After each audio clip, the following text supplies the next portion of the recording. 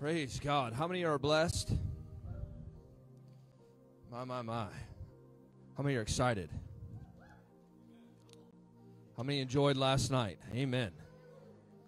Hallelujah. If you're watching online, you can share the broadcast. I know that we've been having many people from around the world watching, and it's awesome to be able to connect through the internet because you can have people that are all over the world watching in the continent of Africa, watching in Asia, watching in South America even, and God can touch them. Isn't that awesome that technology has given us the ability to reach beyond the four walls of the church and into the nations of the world? And we're entering into fantastic days. And I believe that the things even that we touched on last night, we started to experience God's goodness, His presence, His power last night. I think it's just a foretaste of what we're going to be seeing this year. And, you know, how many know Lou Engle? Anybody know Lou Engle?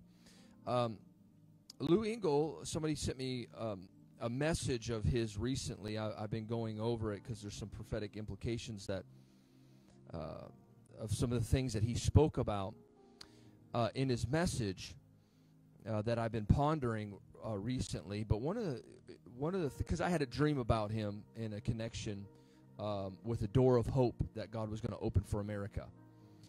And one of the things that Lou said in this message was that oftentimes God brings revival through a Bethlehem. The most unlikely places. Even the confined, the small places where people don't think. Not the big cities, not Jerusalem. He said, but it's often Bethlehem that God begins to bring the move of God.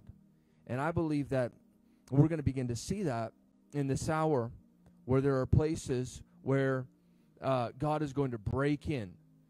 Cities of revival, Bethlehems, all across America, where the presence of God is going to be. And they're going to be in communities. They're going to be towns like this. You know, I live in a town, I don't know how many people are here, like in this city, but my city, Moravian Falls, I don't even think we have 3,000 people there. I mean, it's that small. But when the Lord calls you somewhere, tells you to go there, you just go because God tells you. And we've been experiencing, I think, some of the greatest moves of the Holy Ghost, especially like just recently we had our conference, and on the Saturday afternoon, the presence of God was so thick, the speaker couldn't even get up and talk. I mean, it was just, were you there, Matt? I mean, it was that wild. People were just touched by the presence of God, and we're actually still getting testimonies from that. And it's really about cultivating what God is doing. Touch your neighbor and say, it's time to cultivate the presence. So we've been talking about the sevenfold glory. We talked about that Friday night. If you were here, how many were here on Friday night? Okay, how many were not here on Friday night? Oh, you're going to have to go back and listen to that. Talked about the sevenfold glory because that is what God is bringing in the earth right now. He is bringing the sevenfold glory, or the entire menorah. He's lighting up the menorah. He's releasing fresh oil in this hour for His bride. And there's a separation that's happening. And there is a justification that God is going to bring to His bride in this hour, even of false religious accusations, as well as demonic manifestations where the enemy has tried to come in and bring accusation against the bride. If you have your Bible, turn with me to Zechariah. We're looking at Zechariah. I want to start from Zechariah 3. And we're gonna launch from here, and then we'll see where we land, where the Holy Ghost has us. But Zechariah verse 8 says, "Hear now, O Joshua the high priest, thou and thy fellows that sit before thee, for they are men who wandered at. For behold, I will bring forth my servant, the branch." Obviously, we know he's talking about Jesus here. For behold, the stone that I will lay before thee, upon one stone shall there be 7 eyes. Say 7 eyes. Behold, I will engrave the graving thereof, says the Lord of hosts, and I will remove the iniquity of that land in one day. In that day, says the Lord of hosts, shall ye call every man his neighbor under the vine and under the fig tree. This is a powerful prophetic word that was given to the prophet Zechariah, specifically concerning the bride of Christ and the accusations that the enemy would attempt to bring against the bride. But the Lord said that he would give a stone, say a stone, with 7 eyes upon it. Those 7 eyes represent the completeness of the Spirit, and actually the fullness of the Spirit, or the Spirit without measure, in which Jesus operated in. Jesus didn't have the Spirit by portion. He had the Spirit without measure. That means that there wasn't one thing that wasn't available to Jesus, that he had the fullness of the measure of the Holy Spirit. And Jesus came as a representation, really as a manifestation of what the new creation man looks like, and became the vicarious sacrifice for all of humanity. Therefore, giving us the opportunity as humans to receive what he stepped in the gap for you and I for, so that we could in turn live a life without measure. Touch your neighbor and say, you're not called to live in limitations. You're quiet this morning. Say, you're not called to live in limitations. There you go. I'm a little Pentecostal, so you're going to have to get with me this morning. You're not called to live in limitations. You're called to live in unlimited power. Just tell your neighbor that right now.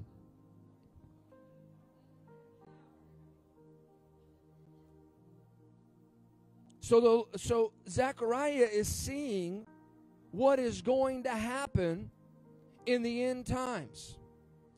In that, God is going to bring his bride, and has brought his bride, into a place of justification.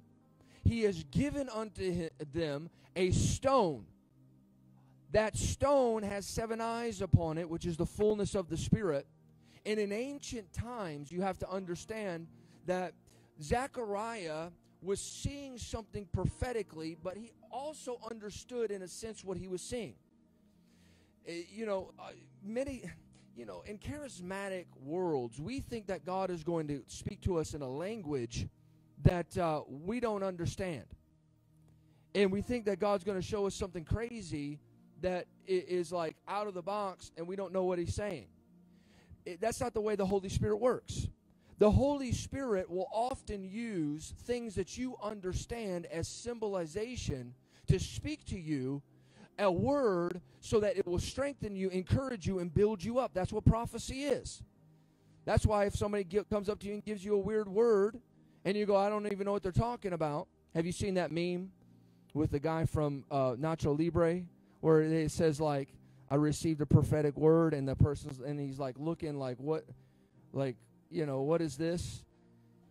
Have you ever had somebody come to you and just give you the weirdest word in the world, and you're like, I don't know what they're even talking about? Just wave at me if you've ever had that before. Yeah, that's goofy. And we're going, what are they even talking about, God doesn't operate that way. God operates in the way that he will speak through the Holy Spirit to you, and he will give you images and even pictorial pictures in your spirit, man. If it's not an open vision, he'll give you a pictorial vision in your spirit, and you'll understand what he's saying to you. He's not going to give you something where you're like, what is in the world is this?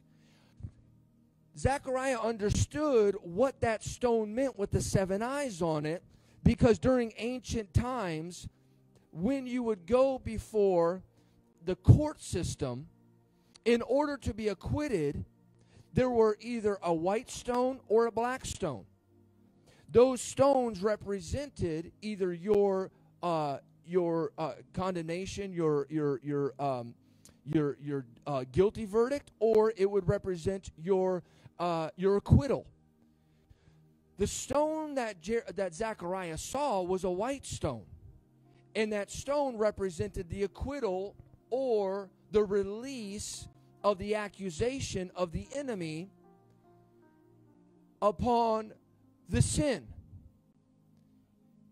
And so he sees this stone with 7 eyes, which is the fullness of the Spirit. He sees Joshua, which is a representation of the Christ, because, you know, in Hebrew, Joshua actually means Jesus. And he sees this branch that's going to be, that's going to spring forth, and there's going to be a stone that's given that has 7 eyes upon it, that is going to, as it is given, it is going to remove the iniquity of the land. And the Lord is going to, in that day, say, that's this day. Oh my goodness. Say, that's this day. Yeah, that's this day. God says that I'm going to remove the iniquity of the land. And I am going to allow my people to rest underneath that vine, and I'm going to give them a tree that they can rest under. That tree is the cross. Hallelujah. Aren't you glad for the cross? You can come underneath the cross, and you can live in that place. And the Lord says that every man and his neighbor shall come underneath the vine. We know that Jesus is the vine, and that fig tree represents that cross of Calvary, that Jesus paid the full price of sin for you and I. And so now as believers, we are able to be justified as if we have never sinned, to walk righteously, and as believers stand in the gap to see iniquity removed from our own land, and demonic powers that rest over our regions come into subjection, where they are no longer empowered, but they are dismantled, and then the throne of the Lord can be set in a region so that the kingdom of God can be advanced. That's what God has called us to. Say, that's what God's called me to.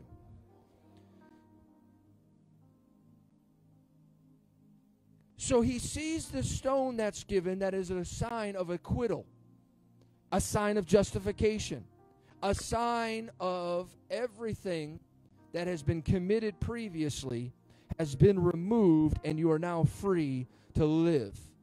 Man was underneath, you and I were underneath a curse of sin, hell, and the grave. Jesus came, stood in the gap, released the fruit of sacrifice to the Father for our sins, so that we could now be justified through faith and live a life that is full of God. And we would be not only sinners saved by grace, but that we would be justified to live just as if we've never sinned in the righteousness of God. And in the righteousness of God, begin to rightly divide the word, rightly live our lives according to that word of God, and walk in the fullness of everything that God has called you to do. When we are living that life as new believers, we're not, you know, it's like people get saved and they just, it's like, well, I'm just saved now. No, when you get saved, you're a new creation, you're a new believer, and there are things that God wants to begin to produce out of you that are going to bring life and life more abundantly. Hallelujah. Come on, somebody. You're preaching good this morning, brother Charlie Shamp. I thank you that you're setting me free this morning. Just hallelujah. So there are things that God wants us to do, and when we begin to begin to move into these things, we are going to begin to experience those 7 radiations of God's Spirit. We're going to begin to see the full aspect, the 7 eyes of the Lord, because the Bible says that the eyes of the Lord look to and fro throughout the entire earth, and so that he can show himself strong in someone. God wants to show his strength in you. You may not feel like it this morning. You might feel weak. You might feel weary. But I'm telling you right now, God wants to encourage you. He wants to strengthen you. He wants to reinforce you for this year. And nothing will catch you off guard, because you're not just seeing through the eyes of the natural, but you're seeing through the eyes of the Spirit. And that seven-eye revelation is the full aspect of the Holy Spirit, so that there's nothing that you miss. There's nothing that you don't capture. You see everything that God is saying all the time, and God begins to release the sevenfold, Isaiah 11, the sevenfold manifestation of the Holy Spirit through our life, so that, and whenever we come into a conflict with the enemy, we have an answer.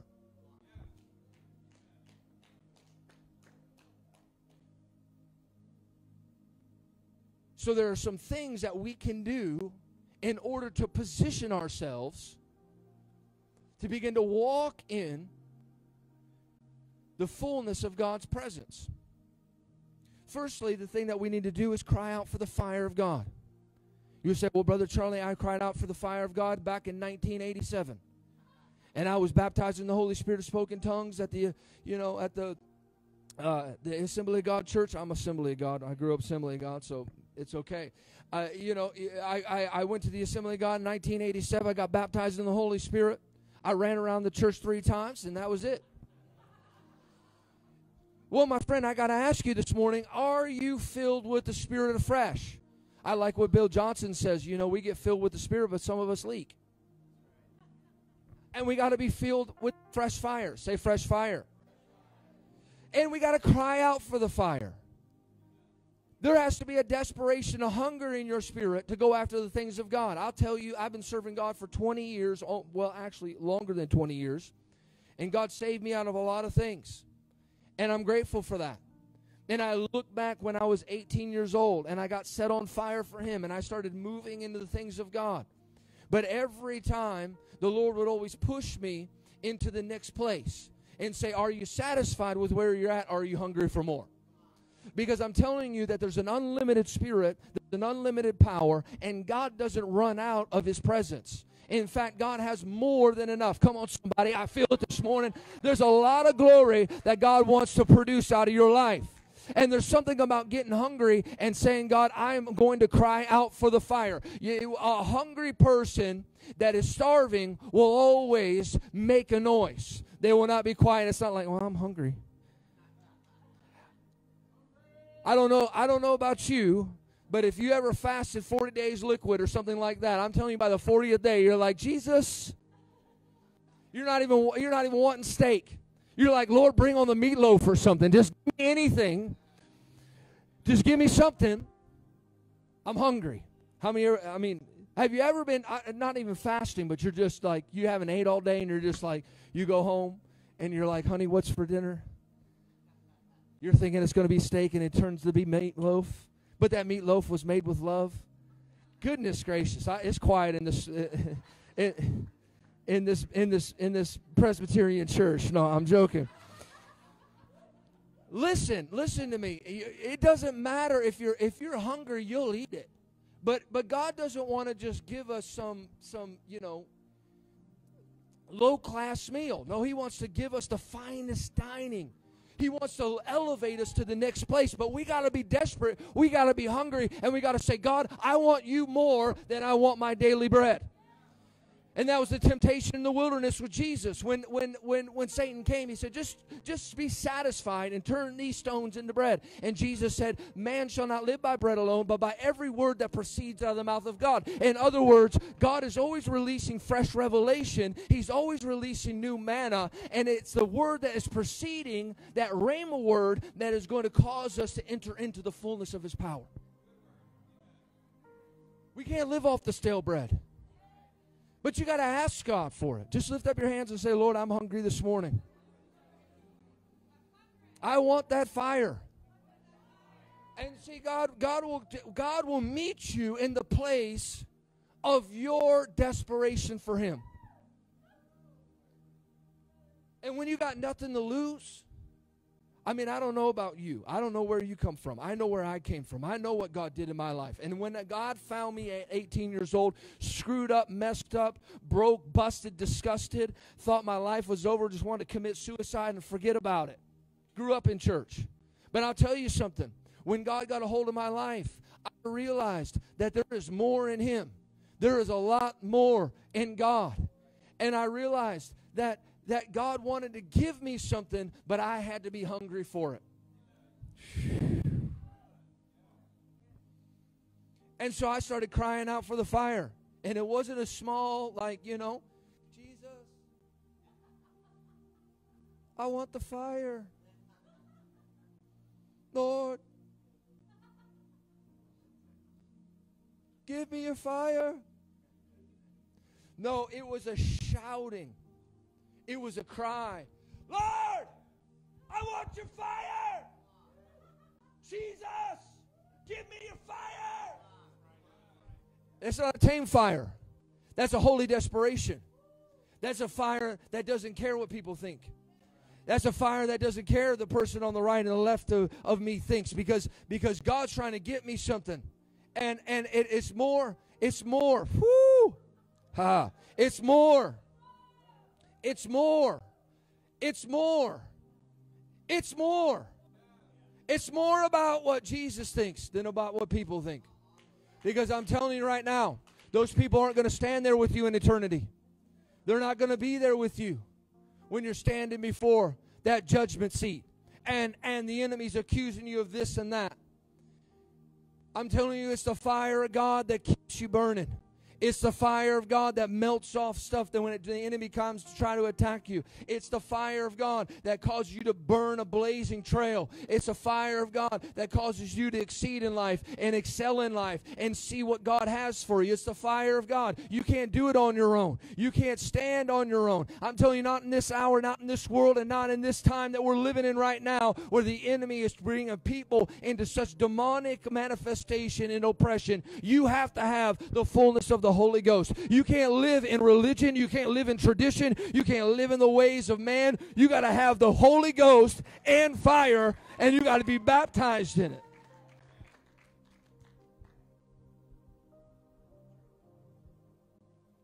So we're saying, Lord, we want your fire. And I remember when I started crying out, I just, wasn't even at church. It was in, at my house. Lord, send your fire. I want your fire. Crying out for the fire of God. And the fire of God would come and hit me. Some days I would be so under the power of the Holy Ghost I couldn't talk, couldn't speak for days. 8, 12 hours in the presence of God. But I kept going back and saying, God, there's got to be more. How many are desperate this morning? How many are hungry for the presence of God? Secondly, you have to cast out lukewarmness. I recently had an encounter where I was awake, and I don't know, it's been something happening to me where I've been getting up, praying. Some nights I don't even sleep. I just go through, all night just praying. Even when people, because I got WhatsApp, people are awake all the time. People text me. Why they're talking to me, texting me, asking me questions. I'm praying in the Holy Ghost. I don't know. There's something that's happening right now. How many are feeling it? And I was texting a friend of mine, and I said, listen, I got to go because I was getting caught up into a vision. And so I put my phone down, and all of a sudden, I go into a trance and get caught into a vision. And I go through this door, and I find myself inside of a mouth. I said, Lord, where am I? He said, you're in my mouth. I said, Lord, what am I doing here? He said, watch and see. As I'm in the mouth of the Lord, I start seeing the church. I start seeing people that are in the church. And I start seeing all kinds of crazy iniquity and sin that's happening. People trying to hide their sin. Secret sin. And the Lord keeps sending His mercy and His grace. And people wouldn't repent. They just kept living the way they wanted to live. And as I'm seeing this, all of a sudden, I see out of the mouth of the Lord, a sword comes out of his mouth and divides those that are living righteously from those that are living a life of secret sin and iniquity. And the Lord ejects the people out of his mouth that were living in iniquity, that were living and justifying their sin. And I said, Lord, what is this? He said, because there have been some in my body that have refused to receive John 3:16, I am going to give them Revelation 3:16. Turn with me to Revelation 3:16.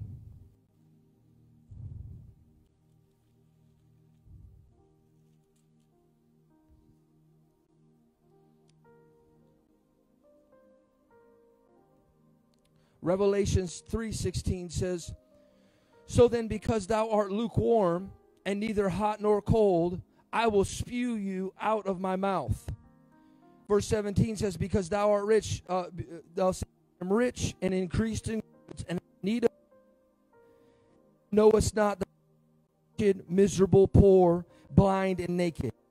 I counsel you to buy gold that is tried by the fire, that thou mayest be rich with in right raiment, and thou mayest be clothed, and that the shame of thy nakedness do not appear, and anoint thy eyes with the eye salve, that thou may see. Notice that he's talking again about the eyes here. The eyes are being highlighted again because the Lord wants to give us those 7 eyes. But they only flow through the anointing of the Holy Spirit, and they're only given when that oil is poured out. How many are following me this morning? Ooh. Shatarekete. Hallelujah. Now in Revelation 2, the Lord's 2 verse 7, the Word of God says, he that hath an ear, let him hear what the Spirit is saying to the churches. To him that overcomes, I will give him a tree of life in the paradise of God. God wants to give us that tree of life. He wants to give to us, even according to Revelation 2 verse 17. He says, he that hath an ear, let him hear what the Spirit is saying to the church. To him that overcomes, I will give him to eat the hidden manna, or that's fresh revelation, and I will give him a white stone, and in that stone a new name written on it, which no man knows, save him that receives it. The name that's written on that stone is the names of Jesus. The names of Jesus are what's written inside that stone. He is our justification. He is our righteousness. You can go through the entirety of the names of God, and written in the name of the Christ encapsulates every one of those names. And so the Lord is saying here, those that overcome in this hour, he is going to give unto them that stone that brings the justification, and they're going to walk in righteousness. They're not going to be in lukewarmness. They're going to be set on fire. And those that refuse to be burning hot, listen to me, it's not a time to be lukewarm. Now is the time to be burning on fire for the things of God. Come on, somebody. This is an hour that you cannot be in a place of still lukewarmness and not seeking the face of God on a daily basis. You have to have your own personal relationship with the Lord.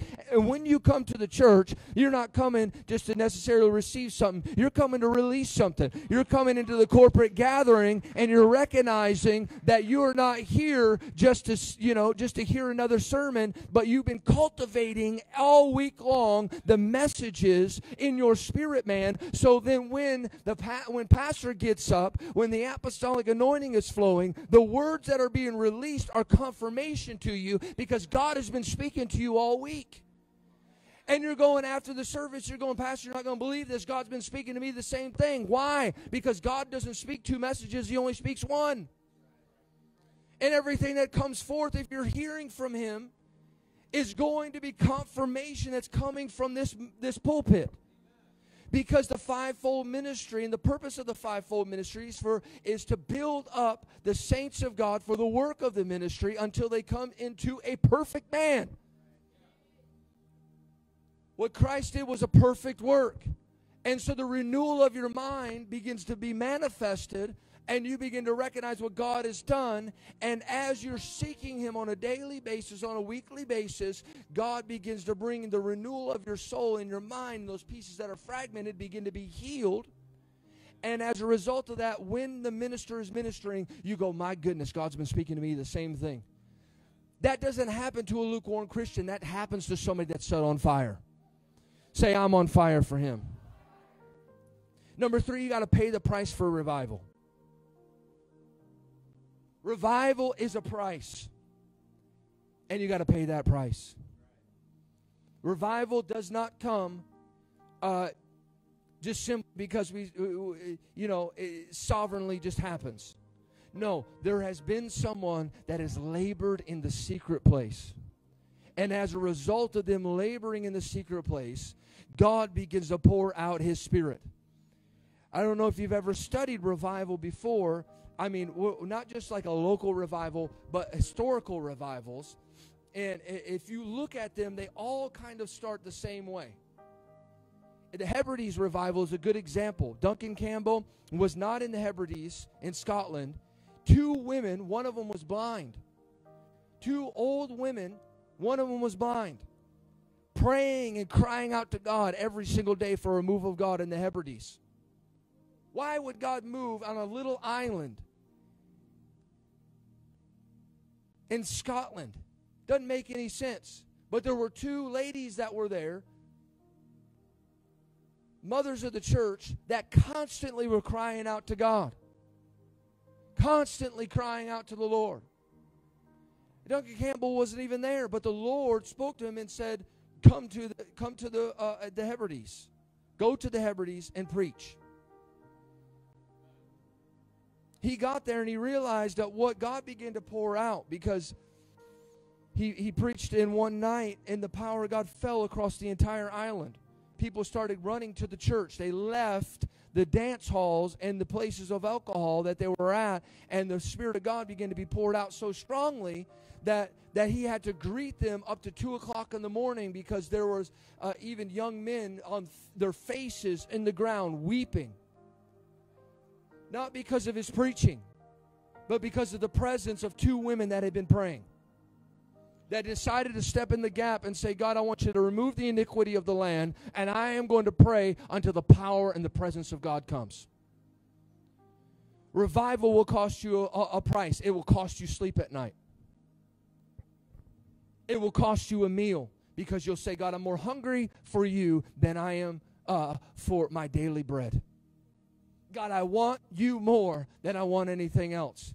It will cost you friends, because they'll think you're crazy. Why are you such a fanatic now? I can't help it. Something got a hold of me. It's captured me, and now I'm running after it. It's like the Song of Solomon says, when the lover came to the door and released the fragrance, the Bible says that the bride got up in the middle of the night and ran into the streets looking for the lover. I'm telling you, when God gets a hold of your heart, you'll burn for Him and nothing else. When God gets a hold of you, you'll say, God, I cannot live in a place of lukewarmness. God, I got to have your fire, and I'm willing to pay the price. I don't care if I got to run until I find you. I'm not going to let go of you. I'm desperate for you. I want you. Number 4, you got to stir up the gifts. Say, stir it up. Well, I don't feel it this morning. Well, stir it up then. 2 Timothy speaks of, in verse 1, verse 6, talks about a heritage that Timothy had. That was from his grandmother and his mother, and now was in him. And Paul saw it, and it was an impartation. He said, stir up that gift of God that was given to you by the laying on of my hands. Impartation matters. The house that you're a part of matters. And that fire matters. And sometimes you may not even feel it, but the Lord will say, where are you going to stir it up? Sometimes you might not feel it, But you got to stir it up. Touch your neighbor, say, stir it up this morning. You got to stir it up. You got to stir yourself to the fire. You got to, in a fire, when a fire is, it's been burning bright all night. And you wake up in the morning. I don't know if you've ever gone camping before, but you'll wake up in the morning and it'll be like only the embers are left. It even look like the fire's gone out, but really you just need to stick a poker in there, move the coals around, and then put a fresh log on there. That's called stirring it up. You stir it up. Sometimes you might not feel it, but the embers are there. All you got to do is just poke that thing in the Holy Ghost. That's why God will send a prophet. He'll just start poking you. He'll start poking to see if there's any fire in there.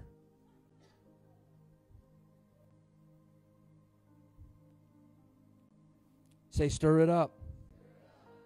Then, number 5, you got to break down religious. You ready for this? Religious atmospheres. You got to break down religious atmospheres and old wineskins. Because God didn't call you to a religious atmosphere. He called you to a heavenly one. And the fire of God will come on you. And what you have to do in the realm of the Spirit is build a throne for the King. Psalm 22, verse 3. God rides on the praises of His people.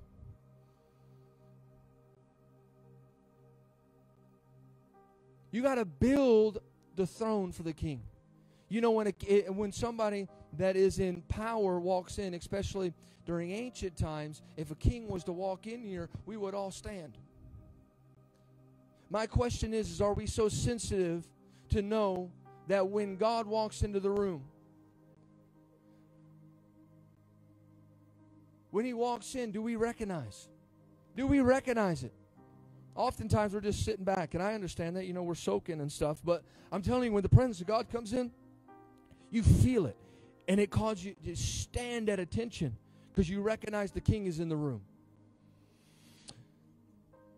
God has called you to build a throne for the King through worship. Hallelujah. And you can't worship silently.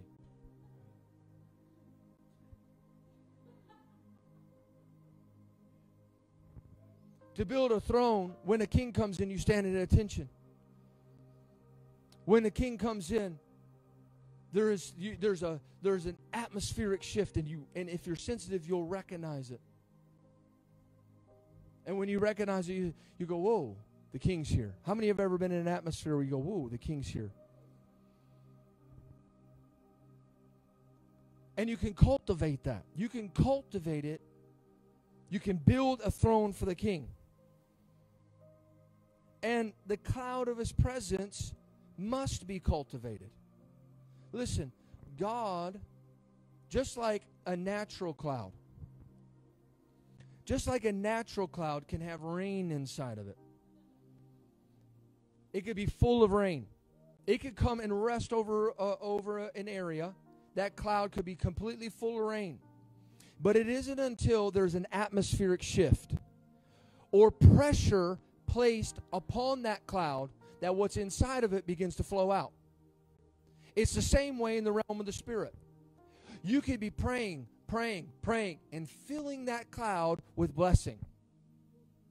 But it isn't until you come into the corporate gathering that you place pressure upon that cloud, and what's on the inside of that cloud begins to pour out. The more that you cultivate and you create an atmosphere where the cloud is able to come and the cloud of the Spirit receives the incense of prayers, that cloud will be filled up so that when you come together corporately, it will begin to rain on everyone, even the just and the... That's right, even people that aren't even in the kingdom yet. People that are not born again, that the enemy wants to kill, steal, and destroy them through drugs, through prostitution, through all kinds, name it, think about it, through all the avenues of the enemy.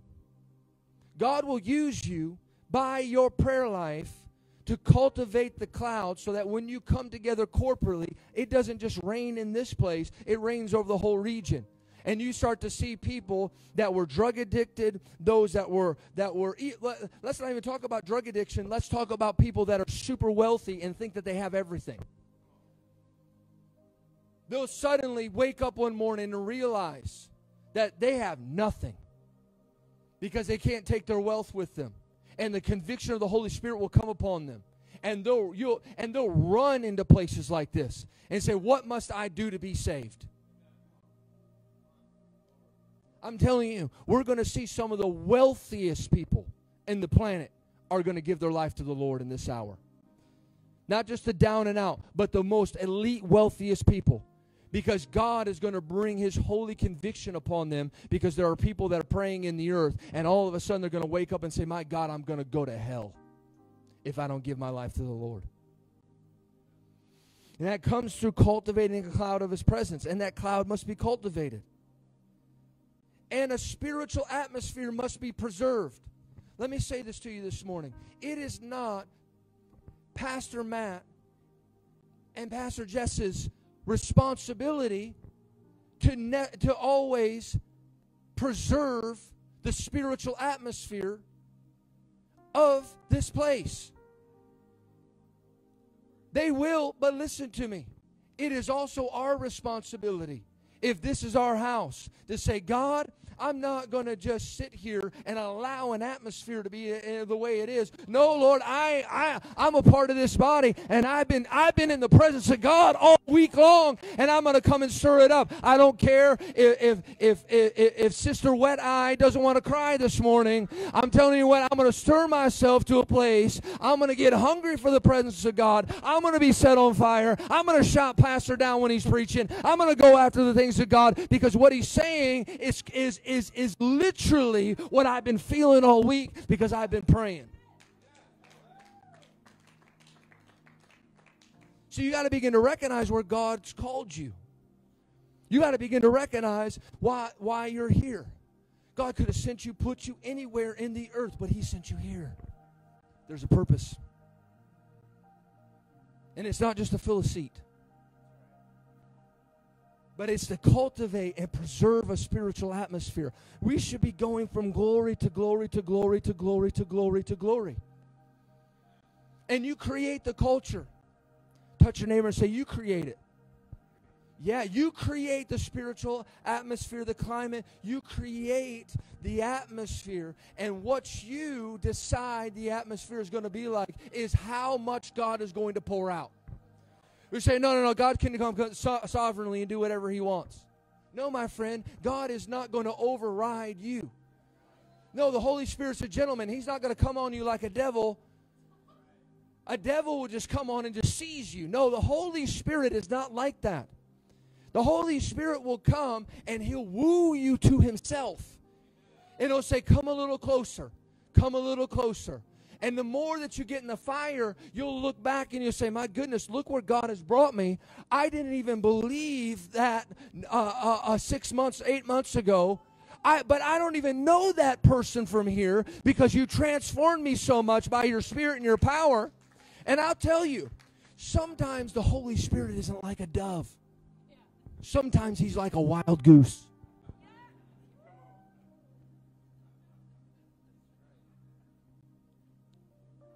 The Celtic saints of Scotland and Wales and of Ireland used to call the Holy Spirit a wild goose. Why? Because they noticed that it was impossible to catch a goose. Even when you chase it. The move of God is like a wild goose sometimes. You'll be chasing it, and you'll see where God has brought you from that place to this place. And you'll say, goodness, I don't even recognize that person anymore because I'm so on fire for Him. And the whole time you're preserving that atmosphere and you're growing in Him. Listen, if you're in the same place that you were at back in 1986 when you were baptized in the Holy Spirit, my friend, it's time to catch that fire and get a renewal, get in His presence and say, God, what are you doing today? Because in 1986 I felt your fire, but God, there's been something that's been going on with me and I don't feel it anymore. Are you following me this morning? And a spiritual atmosphere must be released. Say released. Taking one more passage this morning. Are you You okay? Just got some things for you. Is this good? Ecclesiastes, verse 3. A spiritual atmosphere must be released. If the clouds be full of rain, they empty themselves upon the earth. If clouds be full of rain, they will empty themselves upon the earth. And if a tree falls towards the south or towards the north, in that place the tree falls, there it shall be. In other words, there's many things that this verse is implying. Firstly, that the cloud, not just in the natural but in the spirit, if there's full of rain and we've cultivated the atmosphere, it'll begin to rain and it'll dump on the place that has been cultivating it. You ever heard of isolated showers? That means when it's raining in one place, it's raining in this one specific area, but it's not raining in another area. That's called isolated showers. I don't know. I grew up in the South, so I moved down to the South when I was like 13, and I heard this term when I was down there. They said it's raining cats and dogs. Do you guys say that? Do you say, okay, well, it's a universal term of Americans. Anyways, I've never seen it raining cats and dogs, but what they're implying is that it's really calming down. And then if it's isolated showers, what will happen is you'll call your friend and you'll say, my goodness, like if you live in the South, you'll be like, my goodness, it's raining over here like cats and dogs. And then the person on the other side will say, well, no, Cephas. It's dry as a bone over here. And they'll say, well, no, it's raining cats and dogs over here. And I've never seen it rain cats and dogs, but what they're implying is that it's pouring rain. And it's the same way in the Spirit. That's why when the Spirit of God begins to be poured out upon you, people won't understand it. Because oftentimes it's isolated showers. And they'll say, what on earth is happening to them? Well, that just means that the heavens open and they're in the flood is hitting their life of blessing, and you don't understand it because you're in a place that's dry. And God wants to set you on fire. The best wood to burn is dry wood. Sometimes I'll come into a meeting, I'll look for the driest wood and just keep on just toss it on the fire and just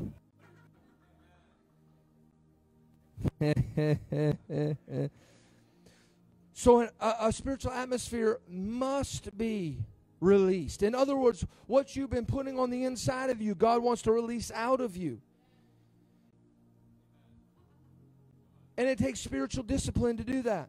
To say, God, I'm not just coming to receive, I'm coming to release. And Lord, I'm going to stir it up all week. I'm going to come into your presence. I'm going to come into your courts with thanksgiving. I'm going to come into your house with praise. Lord, I'm going to let your glory be lifted up, not just on Sunday, but every day. And Lord, I'm going to begin to stir it up this year. I'm going to begin to be fired up this year. Lord God, if I was on fire last year, Lord, increase my fire. If I offended people by my fire, Lord, let them be more offended this year. Because I'm telling you, I just want to burn for you.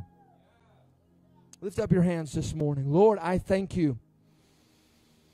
I thank you for what you brought us into. I thank you for what you're going to do in even greater portion in this year. Lord, I thank you for that supernatural, the Holy Ghost. I thank you for the fire of God. Lord, I thank you for that stone. Lord, that we're not just going to look at the stone. We're not just going to look at the prophetic word, the seven spirits of God, the seven radiations of the Spirit. We're going to receive it, Lord. We're going to walk in it. We're going to step into it, and Lord, we're going to cultivate it. We're going to move into it. Lord, we're going to set ourselves on fire. We're going to cast out lukewarmness. Lord, we're going to begin to stir ourselves up with the gifts of God. Lord, we thank you this morning that we're going to begin to step into everything that you called us to do. Lord, we're going to break down old wineskins, religious atmospheres, and Lord, we're going to go for the glory. Lord, you called us to this place to be full of your presence. People may not understand us. They may think that we're strange, but But I'm telling you, they thought manna was strange too. They said, what is this? But it was a meal that fed them in the wilderness. And Lord, I thank you that you're calling us to the place of feasting. You're calling us to the place where we begin to be so desperate for you that fresh revelation begins to pour and the presence of God begins to move. And Lord, you're lighting our path with that sevenfold radiation of the Holy Ghost. There's not one thing that God, that you called us to. There's not one thing that you called us to that we're not going to see. Lord, there's not one thing that's good in you that you're not going to give us, God. You said if we ask you for a fish, you're not going to give us a serpent. Lord, you said that if we ask you for bread, you're not going to give us a stone. Lord, we're asking you for a fresh outpouring of the Holy Ghost. Lord, begin to stir us up every day. Woo! Every day. Every day. In Jesus' mighty name.